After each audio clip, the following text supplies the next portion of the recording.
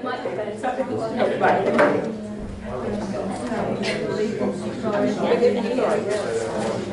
Good afternoon, everybody. Welcome to the March meeting of the Surrey Arrhythmia Support Group. For those who haven't been before, my name is Jane Race and I'm the Chair and Project Lead of SurreyASG. I'd also like to introduce our patient lead, Rosemary Nadgen, and our clinical lead, Dr. Richard Bogle. Dr. Bogle is a consultant cardiologist and clinical lead for cardiology at Epsoms and Helier Hospital. Our speaker this month is Sue Jones, who is the Pacing and ICD Service Manager, Cardiology at St George's Healthcare Trust, and she will be speaking to us about pacemakers. Thank you. Oh, sorry, it's very quickly. For the benefit of those who are unable to attend today, we will be videoing this meeting, and questions will be at the end. Due to time constraints, can we limit it to just one question per person, and if you can just raise your hand at the end and Sue will answer your questions. Thank you very much. So I was just going to thank Sue very much for coming and just say to you, obviously a lot of people in the room are interested in atrial fibrillation. This is going to be a slight sideways look at that because Sue's going to talk about pacemakers. Just before you came, I was thinking about this and saying to myself, how many times patients have said, even though they've had atrial fibrillation, oh, would a pacemaker benefit me? They might have talked to a friend and thought it would. So Sue's going to been doing pacing longer than I think virtually anyone else in this country. What Sue doesn't know about pacemakers isn't worth knowing. She is absolutely like the guru of pacing. So you're really fortunate. We are fortunate to have you here. And thank you very much for coming. And we look forward to your talk. Thank you for that extended introduction, Richard. It's an absolute pleasure to be here, actually. I like talking about devices in particular. It is my specialty. I've been doing it a long time. And it's a very exciting specialty to work in because it's one of the areas we can really actually help patients. And what I'm going to talk to you a little bit about is not an awful lot of technology because that can be very boring, but it's really how technology has advanced to allow us to treat more options, therefore give us, sort of more conditions that we can now do things about. We may not be able to cure them, but we can actually alleviate them or help them or, ameliorate them a little bit. Whereas before, a pacemaker was a simple box, you put it in, it lasted 6 months if you were lucky, and you couldn't do anything except pace at 70 beats a minute, but now we can do all sorts of clever things, and I'll talk to you a little bit about this as I go along. What I wanted to I've called it implantable devices for cardiac rhythm management, because they're not just pacemakers now. We have a range of devices that are available to treat different conditions, cardiac rhythm conditions, and also to diagnose cardiac rhythm conditions as well. And diagnosis, obviously, is a big part of deciding what we do with you if you have an arrhythmia. Is it a slow arrhythmia? Is it a fast arrhythmia? Can we do something useful with the device to help it? It may be done in conjunction with medication. So there's all sorts of options, and I'll try and give you a little taste of some of the options and what we do with them. And then also how we look after people who have them in as well, because this is another big part of device management, is actually to be able to look after the patient that has the device implanted. So, have I got something that will advance this? No. Huh? I just have to press the buttons. Okay, right. Okay. Right, going through some of the devices, there's 3 major categories of implantable device for cardiac rhythm detection or management. And the first of these is what we call the Reveal. That was the only one at one time, but it's now actually expanded, and there are now 2 or 3 different types. And what these are implantable rhythm monitoring loop recorders. So it's like having your own implanted 24-hour tape. Has any of you ever had a Reveal implanted? No. Okay, well we do it quite often for patients who we cannot get an easy diagnosis of a rhythm that might be troubling them. We've put them through everything that we can think of to look for an abnormal rhythm, like exercise testing, standard 24-hour monitors, which I'm sure a lot of you have had. exercise tests, other sort of diagnostic methods, and you can't find anything. So in some patients we implant a little loop recorder, which is quite tiny, and I'll show you a picture of it in a second. And that is a continual loop recording, and it just goes on and on, monitoring the heartbeat until the patient has a symptom, and then they use an activator, they go bang, it stops the loop, and you get a sort of 40 seconds worth of ECG, or a minute's worth of ECG, or 3 minutes worth of ECG, depending on how you set it up. So we then get a diagnostic ECG recording that's associated with the patient's symptoms. And these are also now, they've become really reduced in size, they're minute, they're about this big. I unfortunately didn't have a demo to bring you, but it's like it's about a sort of ½ an inch long, and we can inject them. We inject them into the chest wall, and they're managed with a remote control device again, that the patient can activate it, and then we can download the information via a wireless telemetry monitor. And I'll show you a little bit about that in a minute on a couple of pictures, which will mean more to you. So we have the reveal. And then there's the most one that everybody's heard of, which are pacemakers. And pacemakers, simple pacemakers, are typically single chamber with one lead in the heart, or the majority of them, which are 2 leads in the heart. And pacemakers have 2 leads in the heart. That's a single chamber pacemaker. They're quite small. Anyone here got pacemakers? 2? Okay, fine.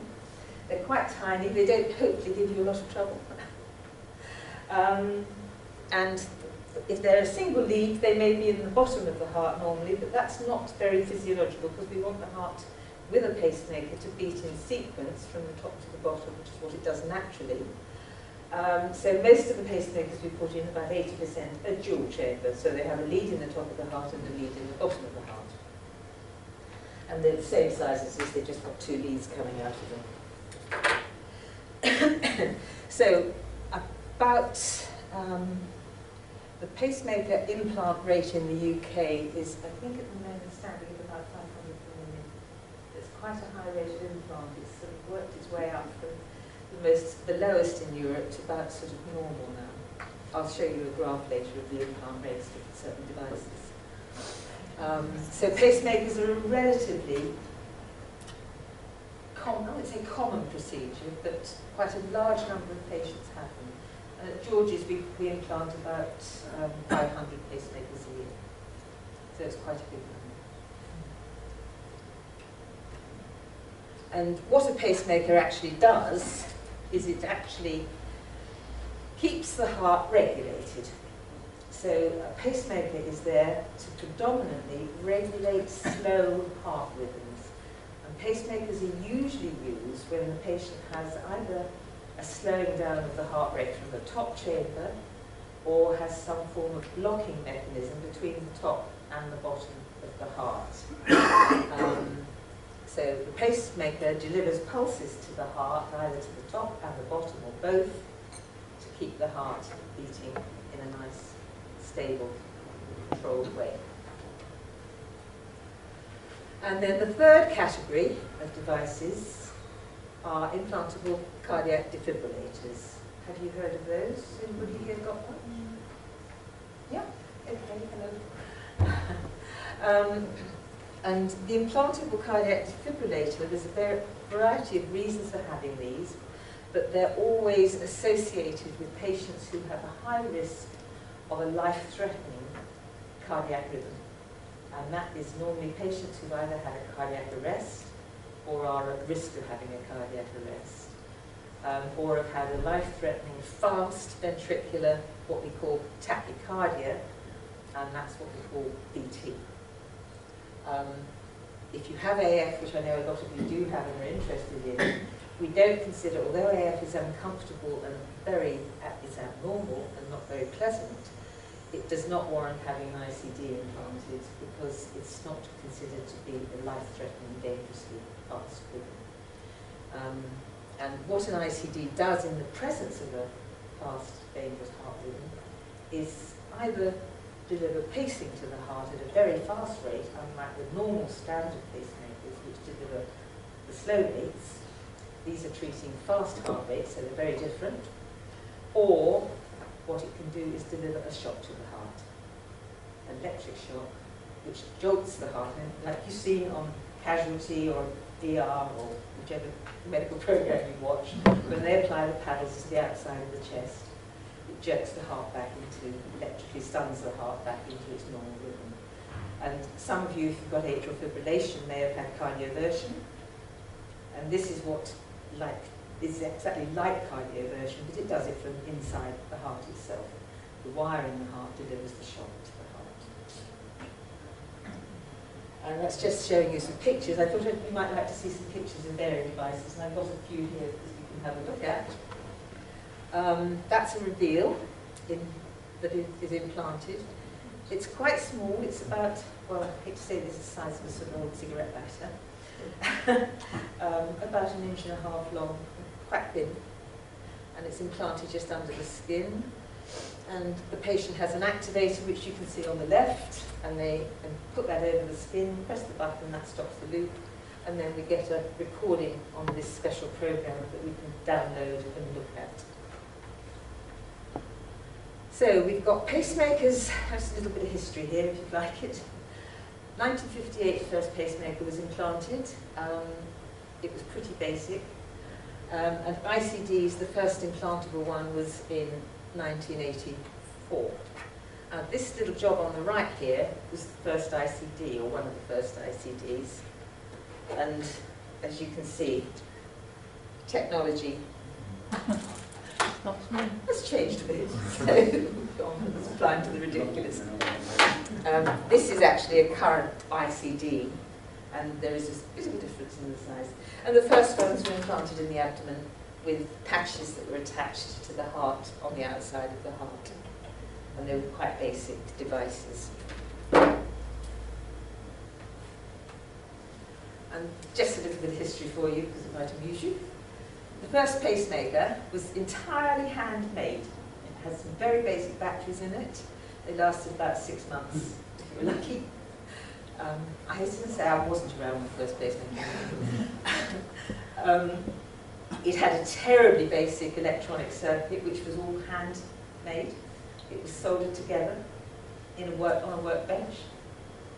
I've got pictures of that, which I won't show you, but it was actually made in somebody's shed in their back garden, the first ones. I'm not kidding. It was encapsulated in a resin, as you can see. It's a clear epoxy resin, about 55 millimeters and 16 millimeters, and it was about, this is an early pacemaker, it was about this size. And under here is a sort of resin capsule, but I can't price that open. And they used a kiwi shoe polish can as the mould, so it was American. So I just thought you might be interested to see that. This just shows you a mishmash of ICDs and evolving progress in device technology. And you know, the first devices could only do very basic things. They couldn't do very much at all. As I said, they could only deliver a pacing pulse to the heart, or the first ICDs could only deliver a shock and couldn't differentiate between different types of rhythm. Didn't have any of the sort of management facilities that all our devices now have, and were very, very basic. So we've actually moved on a pace from the first devices, and in this year alone we've seen new developments, and every year we see more and more bells and whistles added to devices, which give us more capabilities, which I'll talk to you a little bit about in a minute. Okay, and that just shows you the ICD or defibrillator in evolution from the early days to not that long ago. You can see the gradual increasing in size as technology improves. Now, I just wanted to quickly talk a little bit about why we put pacemakers in. They are, as I said just now, nearly always for slow rhythms. And there are a variety of all clever names that I won't go into in detail for you, because that would take too long. But they're varying types of either an abnormal slowing of the heart due to either an electrical conduction glitch in the heart. All arrhythmias are usually caused by an electrical interruption or an electrical triggering, as in atrial fibrillation, of abnormal bits of the heart. And you know the heart's made up of the plumbing and the electrics, but it's the electrics we're talking about here, and that's what it causes arrhythmias. So electrical hitches cause arrhythmias, either slow ones or fast ones. If they're slow, we call them bradycardias. If they're fast, we call them tachycardias or tachyarrhythmias. And there are varying levels throughout the heart which conduct the electrical impulses, and you've probably had some talks on those at some stage.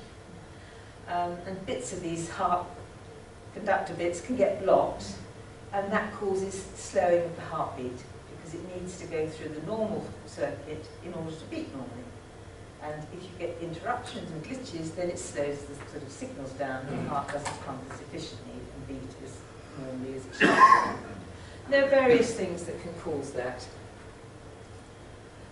But most of them, if they are causing symptoms of dizziness or blackouts, some people present with blackouts, then they become symptomatic to the slow heart rhythm and need a pacemaker. And the pacemaker is the answer in most cases of bradyarrhythmia that are caused by electrical glitches. And that just shows you a sudden pause in the heart. This is the ECG. You can see at the beginning, you've got 2 beats in order, and then there's this great long pause, and this is someone's heartbeat just going, suddenly deciding to slow down. And that could give them significant dizziness, or even if it stays slow enough for long enough, they can black out, become syncopal. And this is a different type of pause. This is pause from sinus arrest. This is ventricular standstill or heart block. And what we can see here is this is the normal QRS that the heart produces when it's stimulated electrically normally. And it normally follows a P wave, which are these. They're the atrial conduction. And when the atrial contraction occurs and doesn't produce one of those, then the ventricle signal is blocked and nothing is coming through into the pumping chambers, so the heart doesn't beat. So it goes into what we call asystole. It becomes ventricular standstill, and that's when people have syncopal attacks or blackouts. And so it's ventricular standstill. With advanced technology, we have some advances in, as I said earlier, the kind of conditions we can treat with pacemakers. And these are some of them. Heart failure has become a very, very, very big option for treatment with pacing. And have any of you heard of treatment for heart failure with pacemakers? I hope it doesn't sort of worry you or scare you too much or bore you too much, but what we can actually now do is, with people who have what's called heart failure, it always sounds worse than it is heart failure. It merely means that the pump, the LV and the right ventricular muscle doesn't work as efficiently as it should do. And this can be for all sorts of reasons. It can be enlarged, it can be as a result of ischemic heart disease and deprivation of blood to the ventricular muscle, and that can cause poor function. But either way, if the function of the heart deteriorates and is no longer pumping effectively enough to cause heart failure, then it may, under certain circumstances, not everybody with heart failure can be helped, I have to stress that, but quite a large proportion of people may be helped with what's called heart failure pacing, and that's called CRT.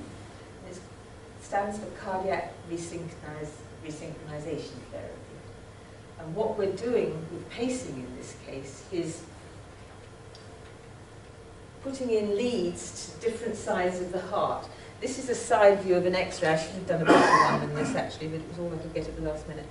And here, in most pacemakers, you just have 2 wires, but this one has 3 wires, and there's one here towards the front of the heart, there's one here to the back of the heart, and one here in the bottom of the heart. These 2 wires here are in the right, are effectively stimulating both sides of the heart muscle, the right and the left side. And when you have heart failure or pump failure, the 2 sides of the heart tend to do this, so you don't get nice synchronous pacing output, and that means the amount of blood that the ventricles can pump reduces. So you get a drop in cardiac output. Okay? But this brings it all back together again, paces both sides of the heart, and in fact, in a lot of patients, they get a very, very good response and feel almost back to normal. They may still have some signs and symptoms of heart failure, but they will feel the benefit of this, and it may, save them from being admitted to hospital, because often with heart failure you have to be admitted quite a lot, and this actually does save them from hospital admissions and makes them feel a lot better, and we get a very, very good response. Just going back to the indications of pacing, so biventricular pacing, which is resynchronization, and then there are some fairly rare reasons for pacing in sort of patients who might have inherited conditions.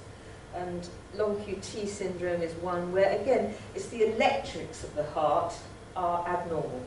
And in these patients, and they're usually very young patients, often children, can be children, but usually young adults and children. And they may be diagnosed by having a 12-lead ECG for some reason, and it's found that they have long QT syndrome. I won't go into the details because it's quite complicated, but they have a risk of an arrhythmia, and with some patients they benefit from a pacemaker, which helps to kind of stabilise the electrics in the heart. Cardiomyopathy, there are some patients who may benefit, but that's quite few and far between, but it is a new indication for pacing. And on the bottom I've put atrial fibrillation, and I was going to say this is where Richard mentioned earlier, there really is there are very few patients with atrial fib who will benefit from a pacemaker in terms of AF prevention. And we have a lot of patients at George's, a lot of patients in the pacing sort of spectrum who present with atrial fib, but normally pacing itself won't help it. And one of the problems that we sometimes have with patients who have AF and have to have a pacemaker because of other reasons is that they think it might help their atrial fib. Now there are some circumstances in which it might. One of those is sometimes in AF you have what's called a brady-tachy syndrome, where the heart goes fast and then it goes slow. And if in AF you have sudden pauses and the heart goes very slow, or if you suddenly get sudden pauses just out of the blue, that can be a trigger mechanism for atrial fibrillation sometimes. And sometimes with a pacemaker, pacing the atrium to keep it stable, may stop that trigger mechanism that generates the fibrillation, the atrial fib. But it's not a very common response. Would you agree with that? Mm. It's fairly few and far between. So it's Brady-dependent AF may benefit occasionally, but there are very, very, I can think of very few patients where atrial fibrillation can be resolved with a pacemaker. At one stage there was an ICD available for atrial fib. In other words, you had your own internal shocking device, and that was tried for a while, but people couldn't tolerate having to give themselves shocks, and I think really not surprising. Hardly surprising at all, because it's not a very pleasant sort of situation to be in, and that was abandoned, so it was given up. But we did try, and we actually implanted about 10 devices to this, so it was fraught with disaster from start to finish. So, although a lot of people with atrial fibrillation end up with pacemakers, it's usually because they're being given drugs to slow the atrial fibrillation, and sometimes that slows the heart so much, so slowly, that you need a pacemaker to bring it back up. So it's a sort of 6 and 2, 3 situation. So you need the drugs because that controls your fibrillation, but you need something to bring it back up to get back to normal, which is the pacemaker. Patients who've had an ablation for atrial fib, anyone who's had an amine node ablation, the bit of electrics between the top and no? Okay, fine.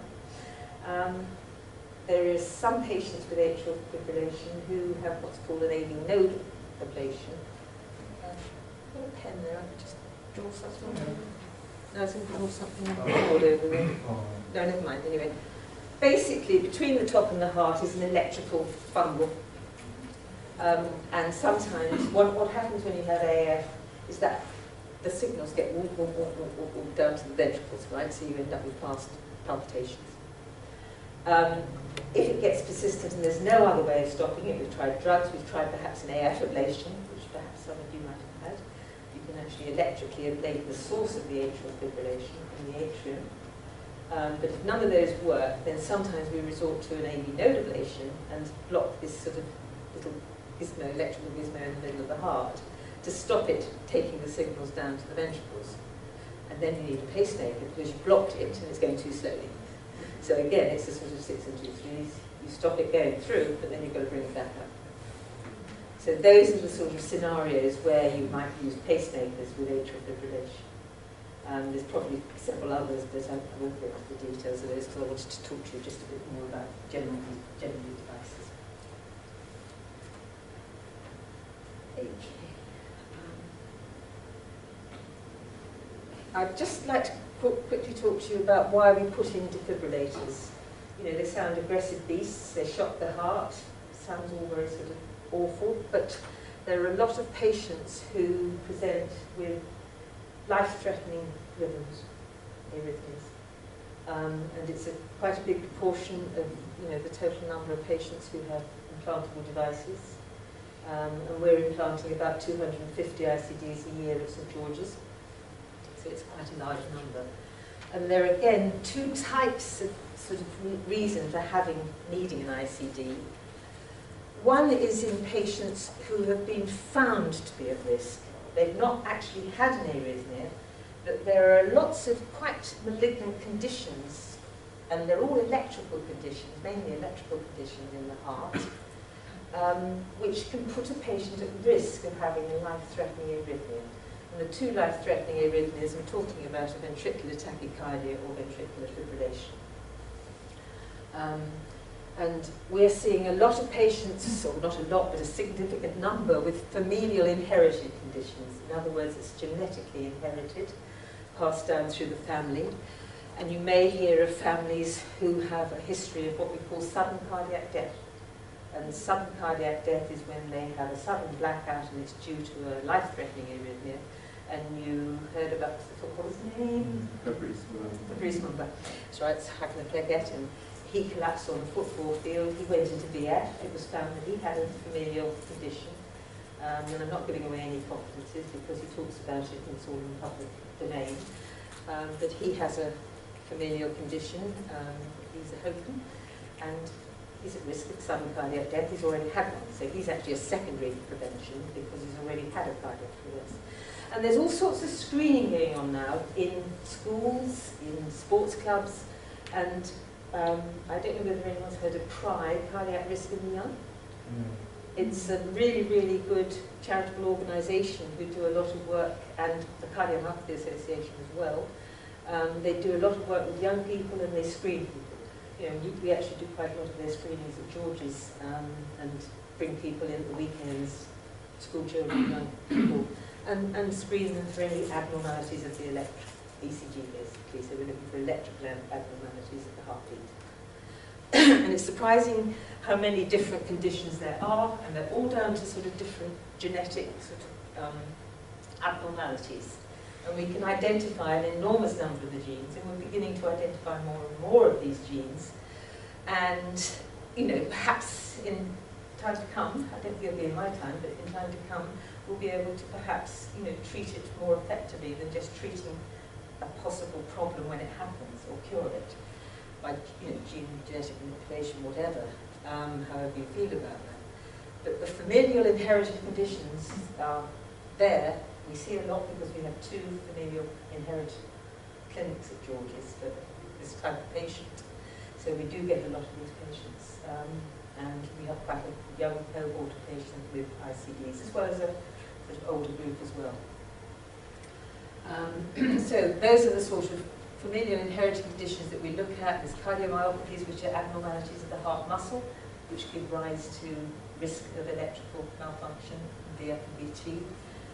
Things called Brugada syndrome, non-QT I've already mentioned, different types of cardiomyopathy, there are several different types. And so that's quite a large group. There's also another group of patients who have ICDs for primary prevention. They may never have had an abnormality of the rhythm or a life-threatening one. And these are patients who've had a heart attack, the plumbing type blockage, or myocardial infarction. And patients who've had myocardial infarctions and who have poor pump failure or pump function may also be given an ICD, because from studies that have been done, and there's massive studies that have been done throughout the UK, Europe, America, the world, that show that patients of this type with poor LV function and they've had ischemic heart disease may be at higher risk of having an arrhythmia than other patients. And we offer these patients a defibrillator to protect them. It won't do anything else, it will just protect them if they get an arrhythmia. The defibrillator will deliver therapy and get them out of it. So those are the major primary groups. And then the secondary groups are patients who have presented with an abnormal, life-threatening. You hear of patients having a cardiac arrest, they're resuscitated, they're brought in, and those patients would normally be getting an ICD defibrillator. Also patients present with what we call ventricular tachycardia, which may not be life-threatening like a VF arrest, but it's certainly unpleasant and it gives them problems, and it puts them at very high risk of going on to have a cardiac arrest. So patients with ventricular tachycardia that can't be ablated or is not suitable for antiarrhythmic drugs would be getting an ICD implant. And there's a couple of other groups, and I won't go into the details of this, it's probably too much. But as you can see, there are two kinds of patients that we put defibrillators in.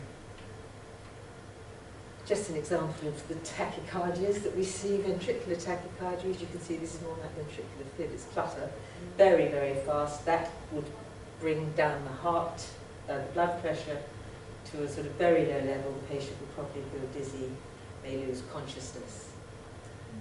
This is a slower VT, but it's an abnormal sort of broad complex, unlike the sort of normal ECG that you'd see, which is narrow.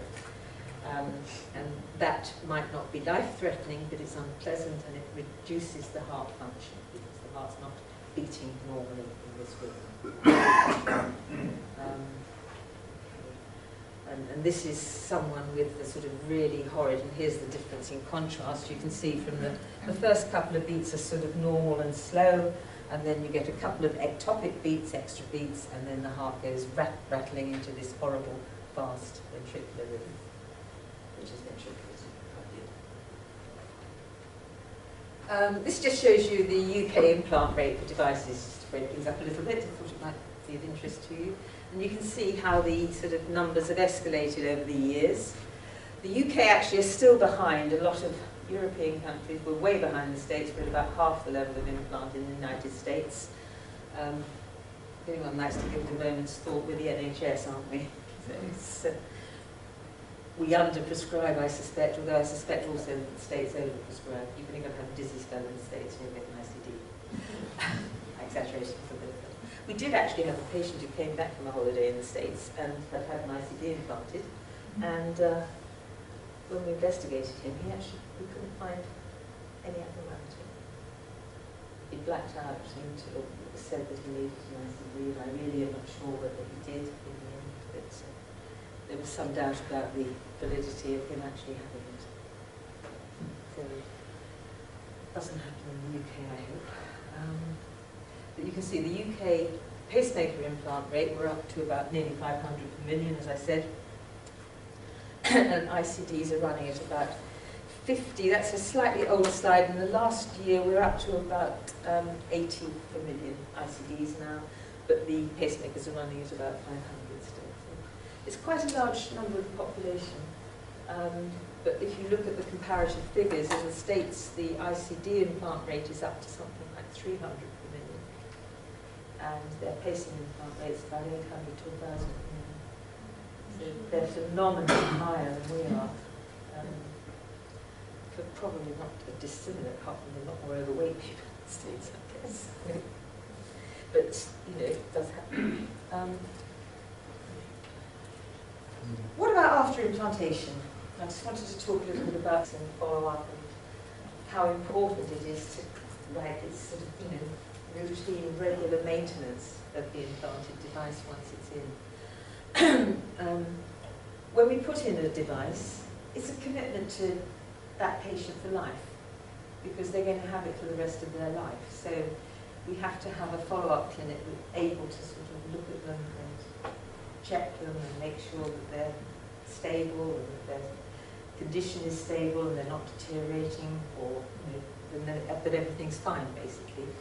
So we have special clinics that actually only deal in devices, and that's what my job is, really. I'm head of the department of the clinic, George's, which implants devices, and we look after all those patients. And we see about 7,000 patients a year through the clinic, all with implanted devices of varying sorts. The most important part of that is to assess the patient's well-being and how are they, and are they okay. But we also we use devices to monitor battery status. We monitor the electrical status of the leads, because all these implantable devices that we use now have telemetry, and we can interrogate them. Sounds terrible, doesn't it? Interrogation. But we can get the information out of their memories. They're all packed full of software, and have a really good memory inside that stores all the information about what the heart rate's been doing since last time we saw the patient. So we can have, sort of a year's worth of data on somebody's heart rhythm, heart rate. So it's like as well as having a device that helps to control the heart rate, it also gives us masses of information about what's been going on with the heart. Not perfect, we don't get every single sort of, bit, but we get a lot of information that helps us clinically manage that patient. And one of the things that we have is that, people's rhythms change. People develop atrial fibrillation. It's very common in the device population. We often see patients come into the clinic and they've got new onset atrial fibrillation. So we need to deal with that. We need to make sure they're anticoagulated appropriately. We need to make sure, they're not going too fast. Are the medication okay? We're taking the right drugs for it. And then people's needs change. Pacemakers don't all come set at 70 beats a minute. We tailor it for what you need. So if someone needs a faster heart rate, we can do that. If they need a slower heart rate, we can do that. And one of the other things we can do is all pacemakers have inside them a little sensor that measures activity. It's a little crystal, and as you move up and down, the crystal vibrates. That determines the amount of body activity. So we can adjust that, tune it in, and say to that pacemaker, right, you will now, every time you see activity, you'll go up from 70 to 100. And if the patient can't put their own heart rate up, because a lot of people can't, because there are drugs that bring it down, so it's again 6 and 2, 3 situation, we can do it with the pacemaker, and that's called rate responsive pacing.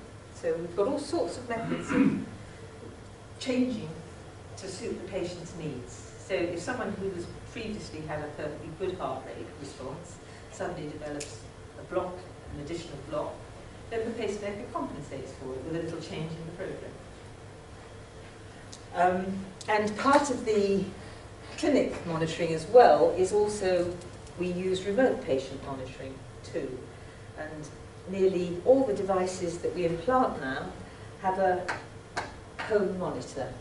My next slide shows you. Yes, there we go. So they have a little device that sits by their bedside, or wherever in the home. Most of them now run on a mobile phone network, so it doesn't have to be plugged into the phone line, but some of the older ones have to be plugged into your telephone line, a TT landline, whatever. And at regular intervals, you can either do a download, and it downloads via the telephone line into a central server via the normal network, mobile network, or the landline network. That goes to a website. We can then access the website and pick up any information that's stored in the pacemaker or ICD or monitor, whatever it is. And that's really, really useful. And that can happen at any time. It's automatic.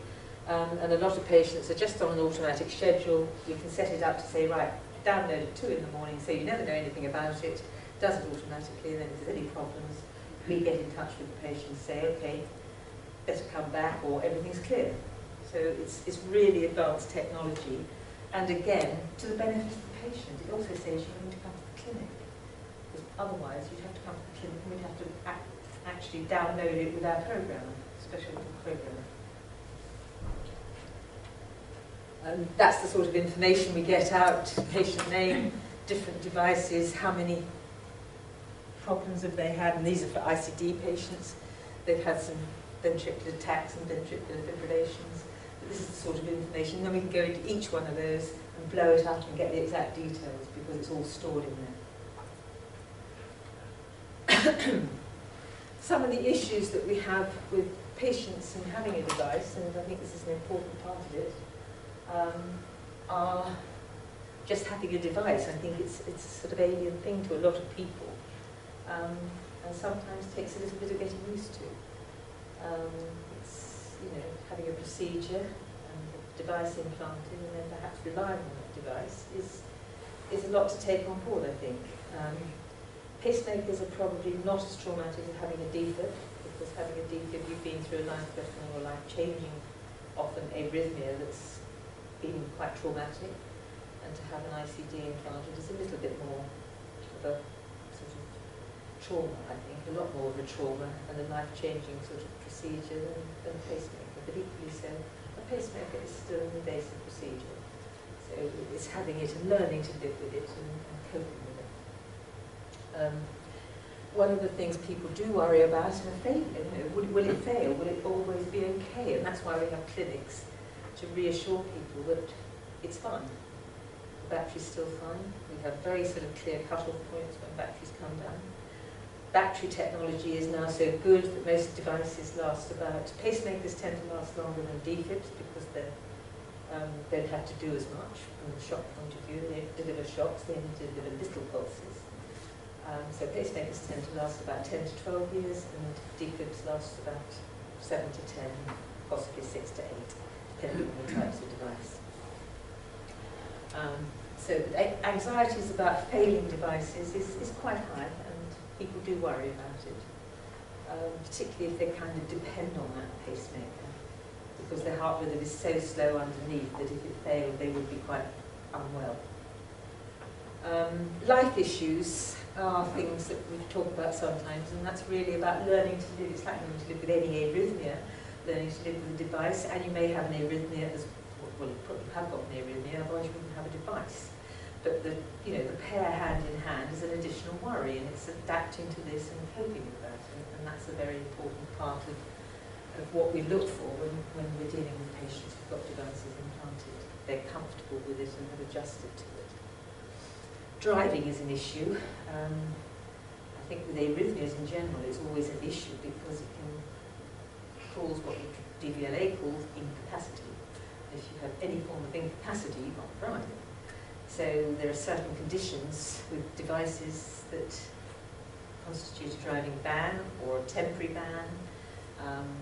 Pacemakers, it's much milder than with defib, but with defibs the driving rules are much stricter. And there is a sort of 6-month ban for anyone who's had a cardiac arrest or arrhythmia. With pacemakers, it's usually only a week ban, and then they can get back to driving afterwards. The other thing, these devices that we implant are electrical. They work by sensing the electrical signals of the heart. They're relying on those electrical signals coming in to put an output back to the heart to regulate it. So they're interacting with your own heart rhythm in order to produce a stable and regular rhythm. And of course, if they're seeing electrical signals from the heart, because the heart produces a little bit of electricity every time the muscle contracts, there's an electrical signal that you can actually measure as an electrical signal. And of course, one of the things, if it's measuring electrical signals from the heart, you've got to be very careful that it doesn't measure electrical signals from elsewhere. And device patients with implanted devices, worry about, can it be interfered with by my computer, my Wi-Fi, whatever, my mobile phone. And you hear horror stories all over the place about if you've got a pacemaker, you mustn't do this, you mustn't do that, you can't use this, you can't use that. In fact, they're quite well protected. The manufacturers make them with a very clever interference protection. But there are certain electrical signals that can interact regardless because they look like heart signals. And the device can't tell the difference between those. They can only tell the difference between high frequency noise, which is very clearly electrical. But in fact, if we look at what most people do on a day-to-day basis, none of us come across very much that's going to electrically interfere with a pacemaker or a defibrillator. And we always talk to patients about this and tell them what they can and cannot do. And the most aggressive form of I'll get on to in a minute, of interference is actually the hospital environment. So if you've got a pacemaker or defib in, when you go for hospital treatment, you need to tell whoever you're going to have treatment from if there's any electricity involved, just to make sure that it's okay to use it. And things like physio departments, if you go to surgery, the surgeons will use cautionary diathermy, and depending on where you're having the diathermy, it can interfere with the pacemaker if it's up around the pacemaker or ICD area.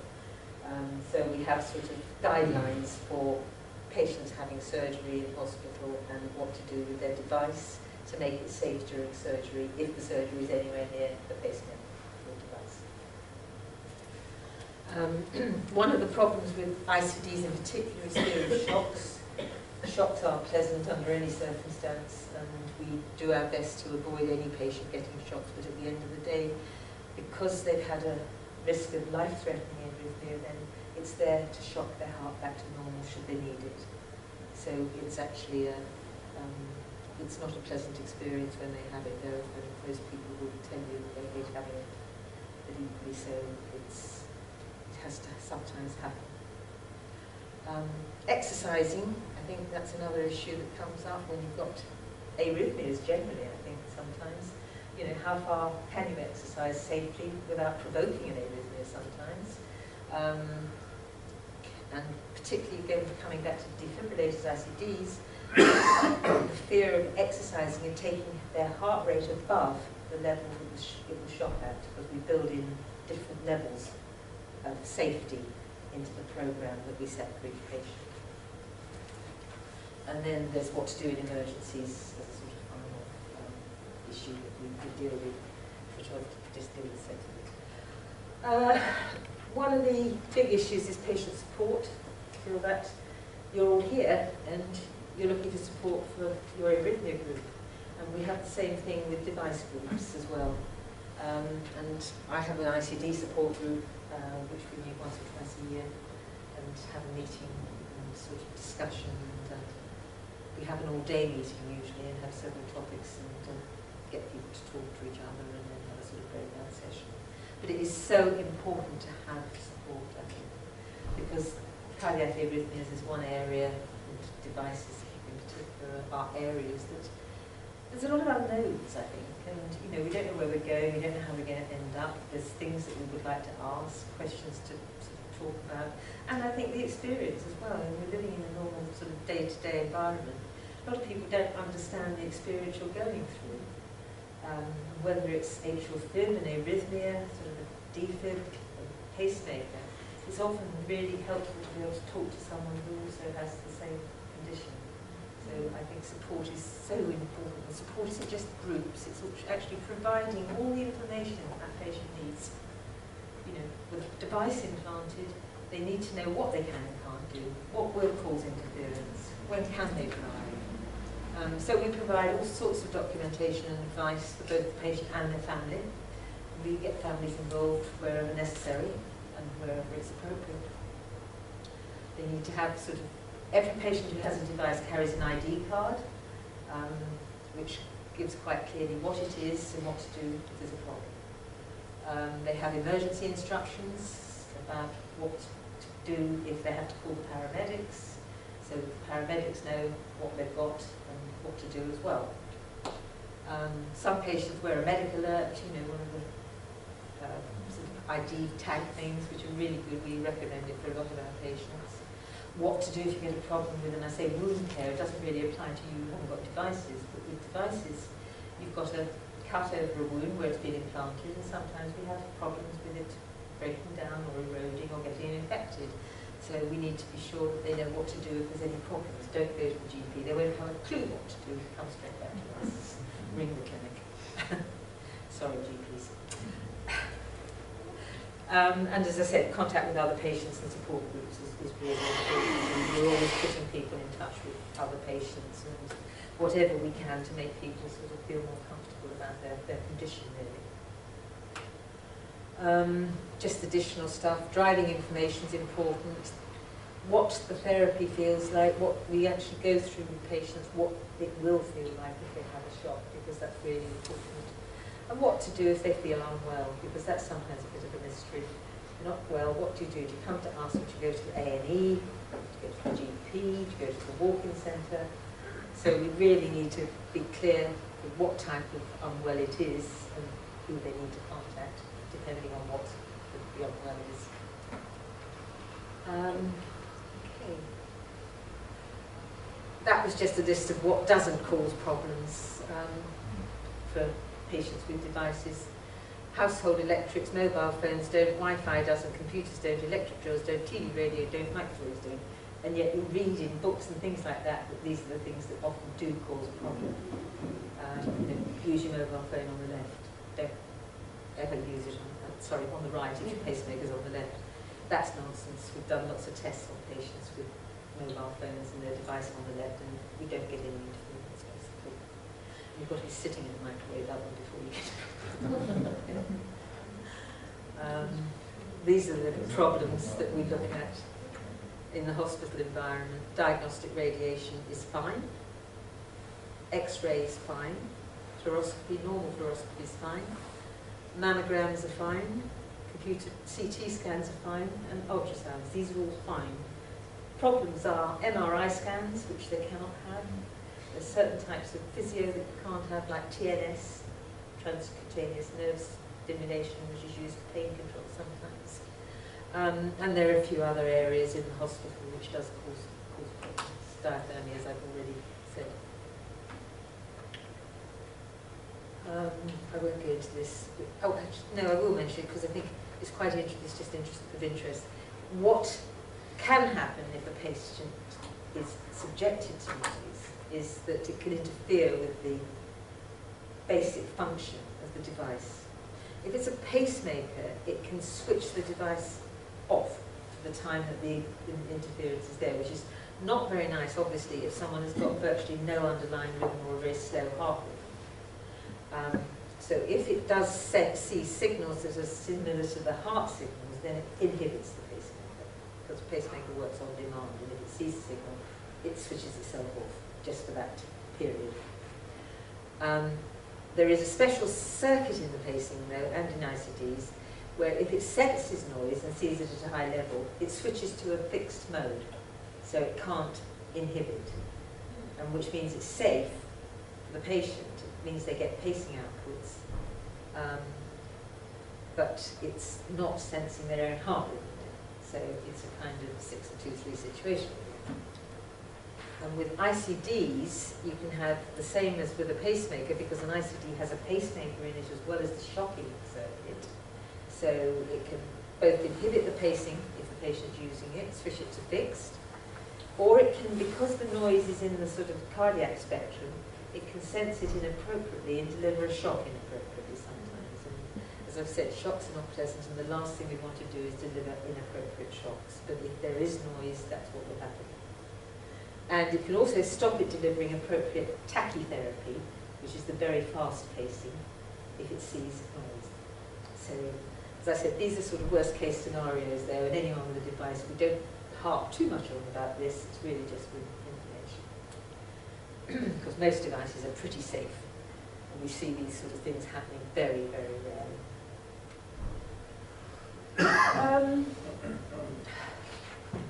I think we'll just skip this because I'd like to just talk to you about, just quickly, just some of the emergency ICD patient problems, which is really relevant to patients with defects more than anything else. But it does happen, and sometimes people have arrhythmias that won't be controlled. And you may have some patients here who've got have had belt bounce uncontrolled AF, or an arrhythmia that's presented with sort of abnormal, sort of repetition basically, and persistent arrhythmia. And sometimes in these patients, in the ICD patients, they're getting multiple episodes of this rhythmic problem. And therefore the device keeps treating them, and that can cause them to be extremely uncomfortable. And it needs to be controlled quickly and efficiently, and they need to come to A&E. So A&E admissions are important to have patient documentation with them.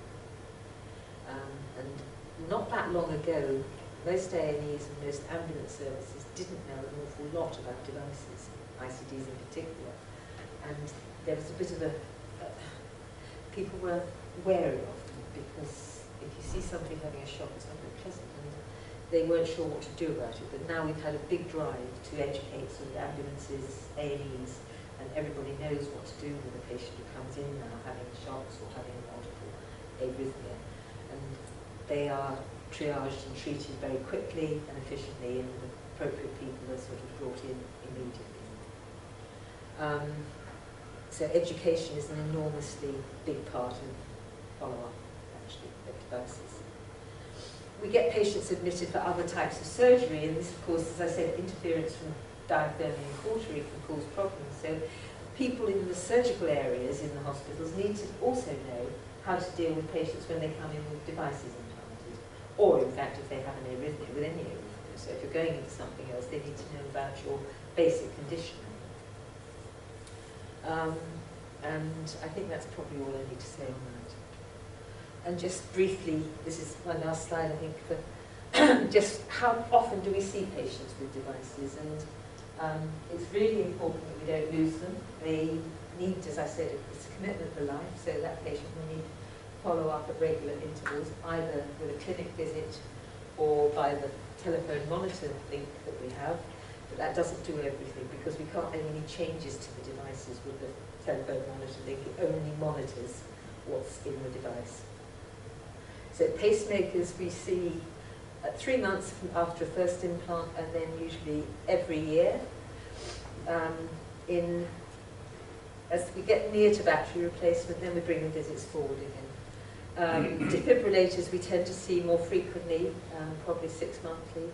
And then the resync devices, these are patients who have heart failure and have an ongoing disease process with their heart failure, because although we're ameliorating it with their resynchronization device, we still see the heart failure continue to go on and develop. And as Sana said, they need very close monitoring. And we have what we call a sort of team approach to this, with a sort of heart failure nurse, a doctor who specialises, and one of my team who will look after the cardiac resync device patients. And the sort of overall things we're looking at are technical things, most importantly, heart rhythm changes. Have they developed AF? Are we doing the appropriate treatment? Are they getting more VT than they did? Are they on the right medication? Does it need changing? So we're looking at the whole patient, and that's what device follow-up's all about. Okay, I think that's probably as much as I can say about that. Thank you very much.